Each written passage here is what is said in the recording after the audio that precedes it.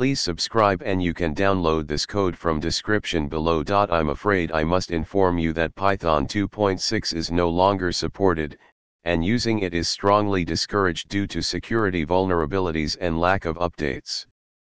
It's highly recommended to upgrade to a more recent version of Python, preferably Python 3.x. That being said, PyGTK and PyGObject are also outdated, and the recommended toolkit for modern GTK Python development is GObject Introspection with PyGObject for Python 3. Nevertheless, if you still need to use Python 2.6, you can follow the instructions below. Install Python 2.6. Install GTK Plus for Windows. Install PyGTK. Install PyGObject. Test the installation. If there are no errors, the installation was successful.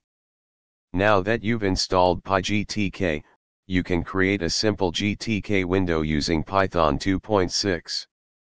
Save the above code in a file with a .py extension, and run it using the Python 2.6 interpreter.